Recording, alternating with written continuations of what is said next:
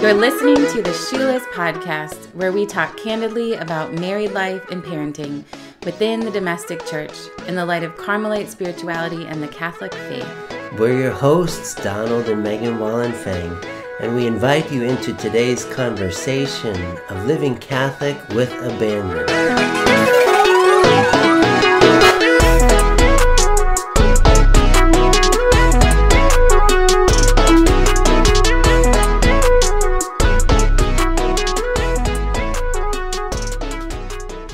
Welcome, everyone, to this episode of the Shoeless podcast. We are so excited to discuss the meaning of living shoeless in a disquieted world. It is one that resonates deep within us and within our children. So today we will be asking, why shoeless? Why would someone choose to go about life shoeless? And what does shoeless have to do with the Catholic Christian faith? I think of 8 people in our family who love to go about life shoeless, simply because of the way that it feels. And 6 of those people that I'm thinking of are our children who, since the beginning of their time outside the womb, have loved to kick off their socks. Or if you try to put shoes on, they're not interested in that either. They take those right off. Inside or outside, shoeless for them is the preferred way to be. I can remember so many times in the grocery store or out shopping with our kids when they were little, and someone would comment, "Where are your kids' shoes?" And I would have to just shrug my shoulders and say, they don't like to wear them. It's so beautiful to see the child who lives in this way without shoes. What is it about bare feet that they love so much? In the summer, often our kids are outside walking around barefoot, and I can't help but think that they love the way it feels, the grass. And then even in the winter, sometimes our children are barefoot. Just last week, when it snowed, 2 of our youngest children ran outside in the snow in their bare feet. And it may seem crazy to some people, but to children, it's all about feeling the realities of the elements. And they do not shy away from getting to know its extremes. So Megan, what do you enjoy personally about going about the day without shoes? Is there something about that experience that you lean into? Because I notice oftentimes you're going about the house with no shoes, no socks. And it seems like you have a proclivity for going about barefoot.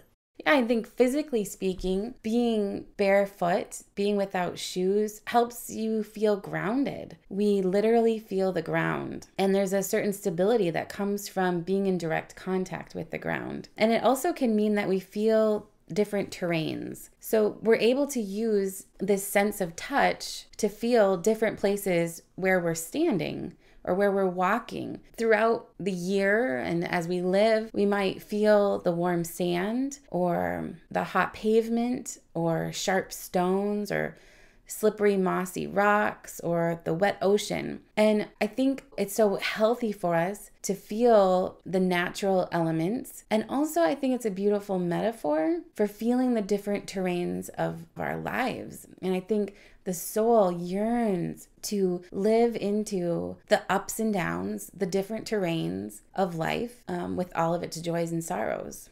Yeah, there's something special about not wearing shoes. Both of us grew up on the shores of Lake Michigan. You in the Upper Peninsula of Michigan, the Bay, Gladstone Bay, and me in Southwest Michigan, St. Joseph, Benton Harbor.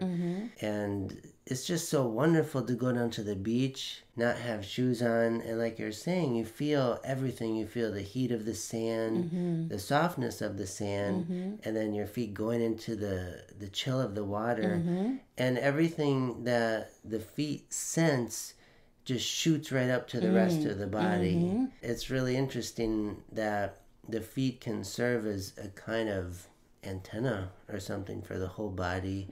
It's a way that we explore our immediate local environments with the feet, just like we do with our hands. But it seems even with the feet, there's something even more sensitive, even more vulnerable.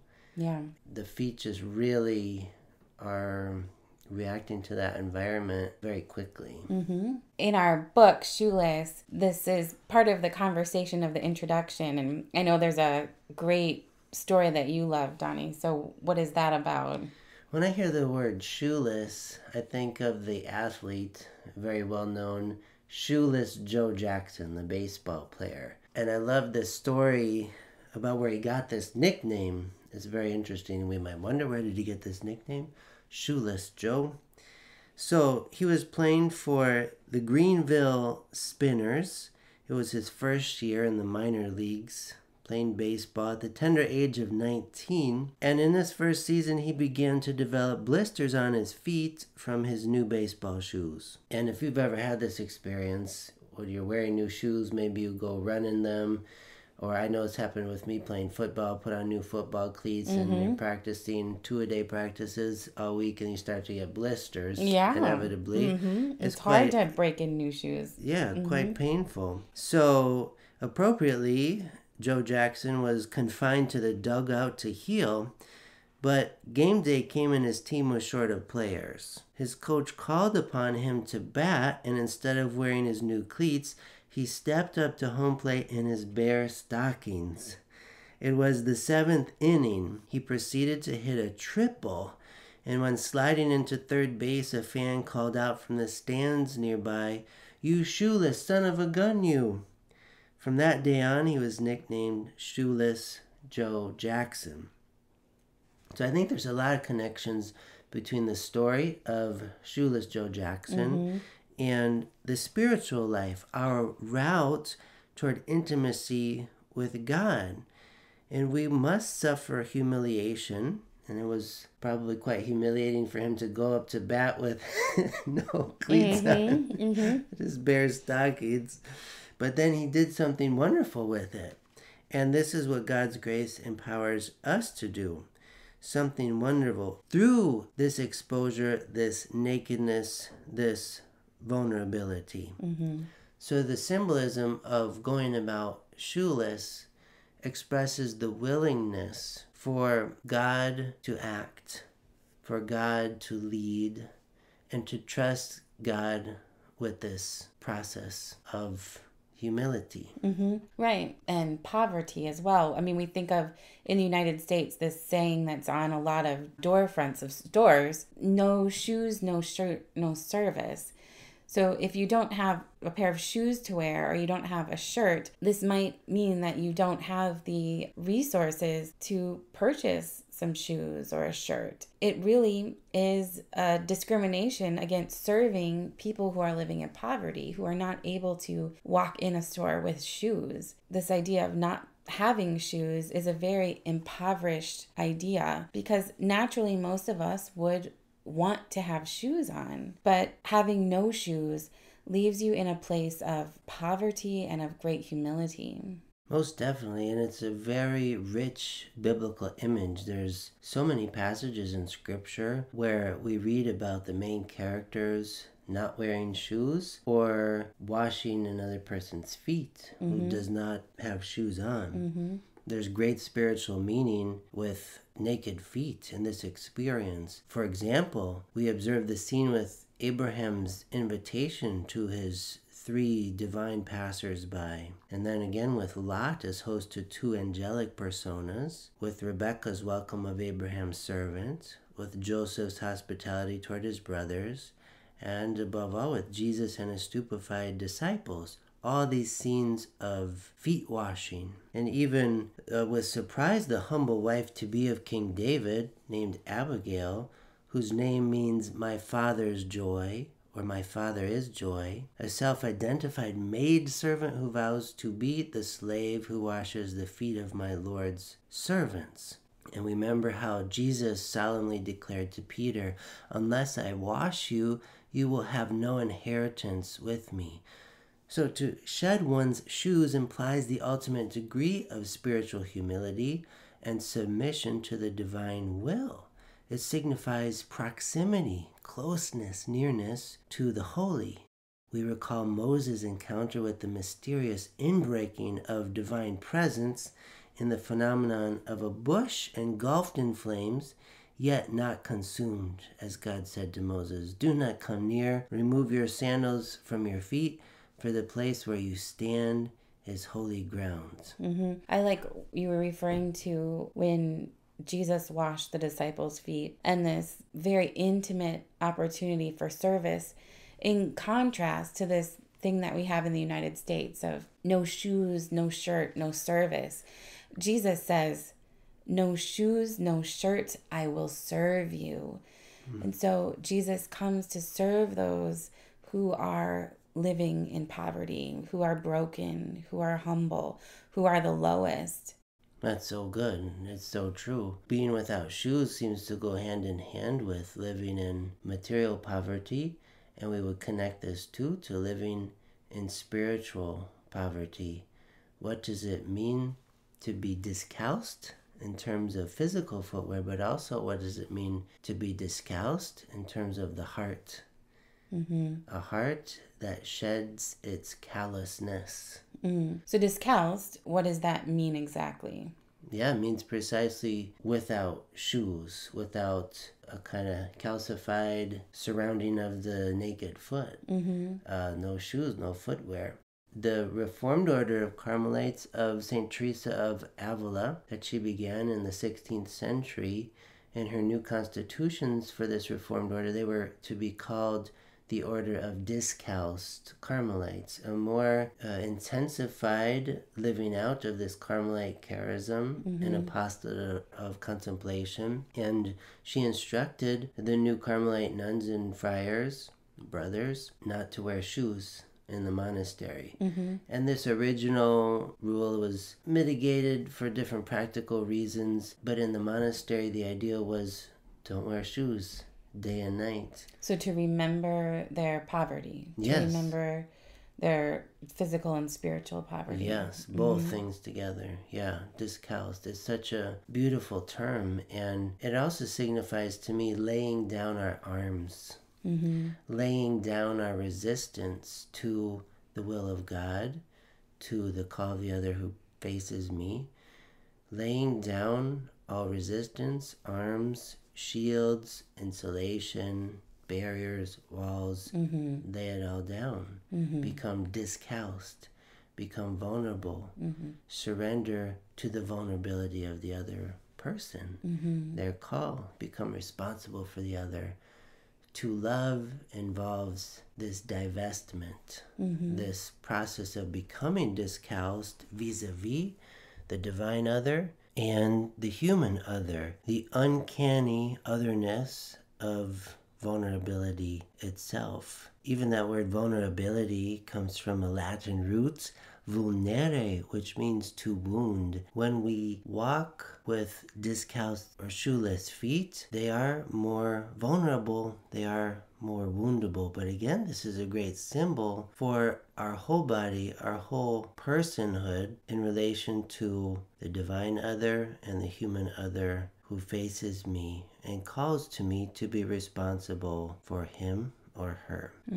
This is making me think about what it is like to really live this out in family life, especially. You were mentioning when you were talking about exposure, and it reminds me of when each of our children were born and they come out and they're completely naked and obviously shoeless. And one of the things that they do right away, shortly after birth, is to get their footprints. And these are a treasure that we have, that we keep, of our baby's footprints. It is a reminder of how unique they are and unrepeatable, that no two people have these same footprints, toe prints. They look so unique to each person. Also, not only these footprints, but the shape of their foot, or even other markings on their feet, birthmarks or other colors that make these feet so special. Also, as a mother, I noticed that it's a reflection of their unique personality that God has given them, and even beyond that, but their unique cosmic task in the world, and that each one of us that has been created by God has been given a unique set of feet to live out our cosmic task, to live the mission that Christ has given us, to carry the good news,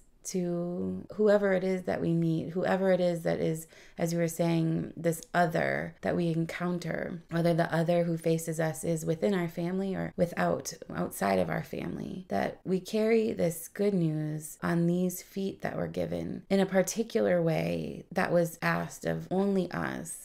There's a perfect scripture passage to go right along with what you're saying, Megan, from the book of the prophet Isaiah, chapter 52. And before I read it, I just have to tell a short story of one of my first real encounters with this Bible verse. Isaiah 52, verse 7. When I was writing my master's thesis at St. Norbert College in Northeast Wisconsin, I chose the topic, or maybe it chose me, it's better to say, what exactly is the good news of Jesus? When we say the gospel of Jesus Christ is such good news, what is it in a nutshell, to sum it up? And I was familiar with this verse that talked about this good news and the one who brings the good news. And I was so excited about it, I had to read it in the original Hebrew, so I ordered the original critical edition of the Hebrew Scriptures from Amazon, and it was delivered to our house. And I opened the package and I went right for this passage. I had to see it in Hebrew. And the pages were missing. The pages of Isaiah chapter 52 and surrounding chapters were missing in my critical edition. That's crazy. So it ended up being an uncritical edition for that reason. And I had to return it to Amazon and get a different replacement one, which did include all the pages. And I loved to read this in Hebrew, but the verse in English translation is this: how beautiful upon the mountains are the feet of the one bringing good news, announcing peace, bearing good news, announcing salvation, saying to Zion, your God is King. So when you're talking about the beautiful feet of the infant who comes into view after birth, and we get the footprints of the infant. And the infant, we read elsewhere in Scripture in the book of Psalms, on the mouths of infants and babes, the Lord has found praise to fool the enemy. And this is so true, that the genius of the child in him or herself is good news. The infant testifies to the good news of the infant Christ. The religious potential of the child is there even in the infant. The very early nascent stages of development and very early childhood, the stages of being an infant, a toddler, through all the planes of development. And this verse, how beautiful upon the mountains are the feet of the one bringing good news. The beauty of the feet. And we think of the discalced feet, especially. We think about the infant Jesus with his discalced feet. The toddler Jesus with his discalced feet. The young child, eventually the adolescent, and then the fully grown man Jesus with his discalced feet.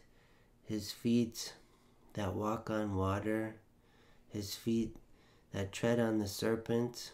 And his feet that he gives over to walk the way of the cross and then to be nailed to the cross for our salvation. And these feet are beautiful because from them salvation flows.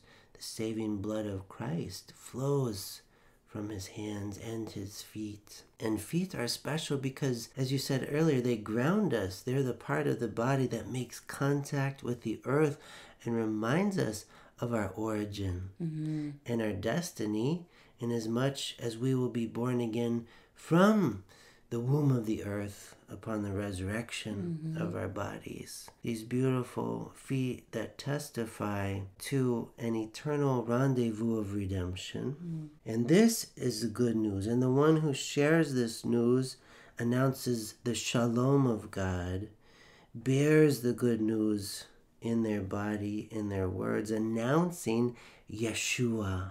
This is the very name of Jesus. In Hebrew, we say salvation, or the Lord's salvation, saying to Zion, your God is King.